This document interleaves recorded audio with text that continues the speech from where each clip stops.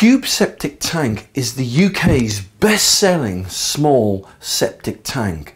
It's easy to install, it's ideal for mobile homes, stables, farms, caravans, tents, outbuildings, etc. And it's available for next day delivery. So it's not hard to see why this is the best-selling small septic tank in the UK. So, how do you install the Cube Septic Tank? Well, it's really easy. Once you've dug a small hole, you simply put the Cube Septic Tank into the hole,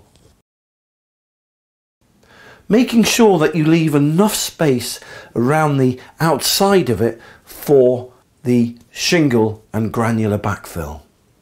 But we'll come to that in a minute. Because once you've put the cube in the hole, you then need to do this step. You now need to fill the cube up with water up to the height of the outlet pipe. Once you've done that, you now need to ascertain whether you've got dry ground or wet ground conditions. If you've got dry ground conditions, then you need to backfill with sand or granular backfill, something like 20 to 30 mil shingle. This will absorb any water pressure and stop it popping up out of the ground. If you've got wet ground conditions, then you need to employ a slightly different method. You've got to backfill with concrete. And the concrete basically acts like an anchor and will stop the cube from ever popping up above the ground. So if in doubt, concrete it in.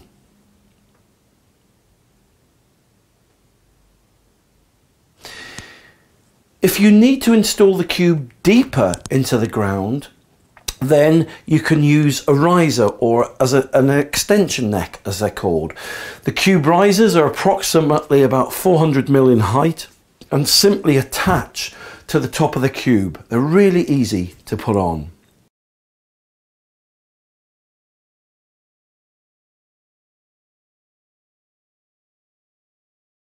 Okay, so you've put the cube into the ground. Now, did you know that every septic tank needs a soakaway? So how do you make a soakaway for the cube? Well, really easy. Dig a hole and fill it with gravel, something like 20 to 30 mil granular backfill. And typically you can fill the hole to half or 3/4 of its height.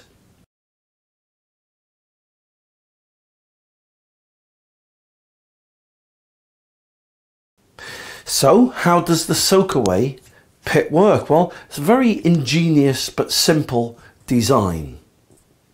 The gravel pit fills with liquid from the cube septic tank, and it fills up to a certain height and then drains naturally away back into the soil.